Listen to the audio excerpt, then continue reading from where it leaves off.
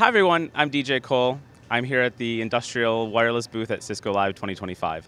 One of the cool new things that we're talking about this year is the introduction of URWB as a technology into the Cisco Wireless platform and configured by the 9800 controller. So in the past, you had to have standalone devices to run URWB, which means if you wanted to run both URWB and Wi-Fi, you had to deploy two separate infrastructures.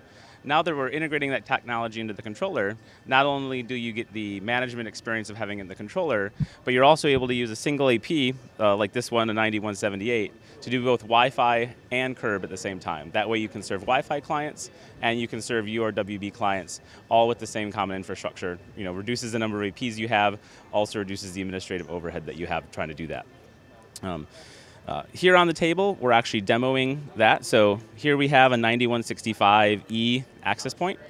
We've kind of assembled a little bit of a mock-up, right? So this kind of resembles a wireless control system. So, you know, blinking green light, that means we're good. If we lose that signal, that's, you can sort of, imagine that if this was a robot and it lost that enable signal, it would stop, and then, your production environment, might go down until you get your wireless fixed. So kind of demoing that here.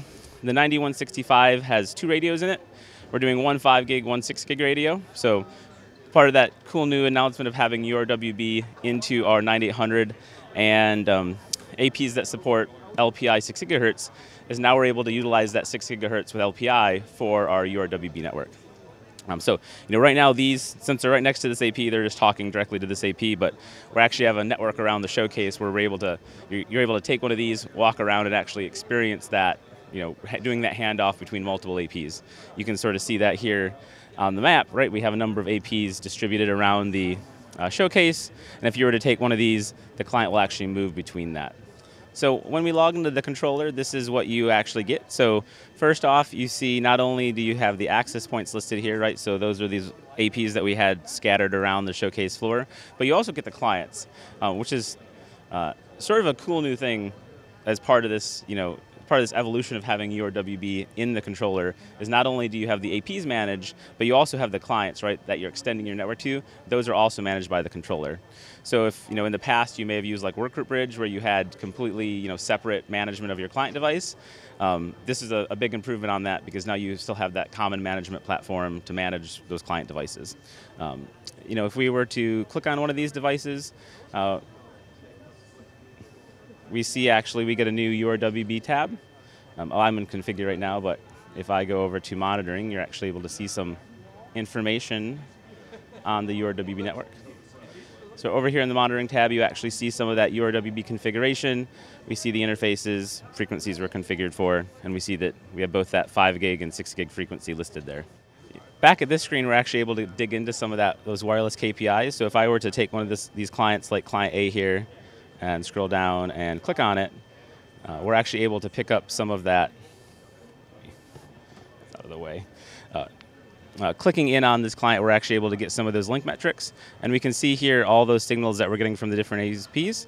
And right now here you can actually see that it's actually connected to that AP1. That's the one that's on our demo kiosk right there. So once you go ahead and actually configure it in the controller, the configuration flow is sort of what you'd expect from an AP, but with some additional elements added in for the URWB. So as part of that configuration flow on the controller, we introduced a new URWB profile. That sort of is the profile that establishes sort of the base of your URWB network. We added some extensions to the radio profile. So in the past, the radio profile was just exclusively pretty much for Wi-Fi, because that's what was in the controller. Now we added a URWB tab on the radio profile that gives you some settings over like frequency, bandwidth, things like that.